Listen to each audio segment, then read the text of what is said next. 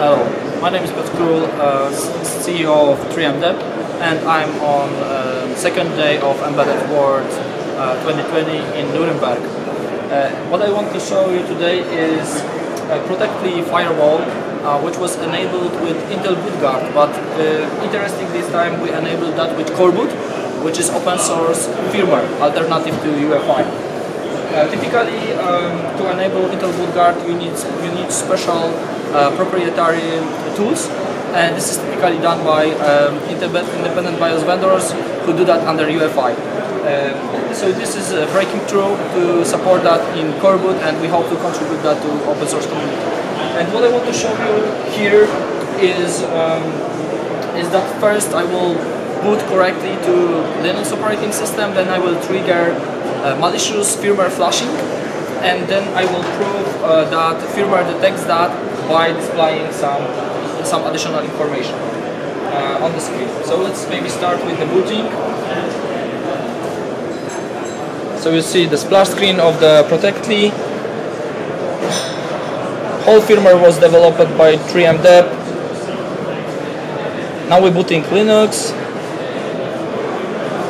And you can see that we displaying some information about the configuration of the system. So we can see that the MA capability is the bootguard is set to on. So we have platform with the bootguard enabled, and other MA capability bootguard mode is verified boot. So it means that that we verify if our firmware is signed. So what I will do right now, I will trigger flash ROM, which is tool to flash BIOS on coreboot platforms. And so we can see that flash ROM flashing some BIOS, and this is malicious BIOS, which is not signed by Protectly, because right now after enabling bootguard, all the BIOS have to be signed by Protectly.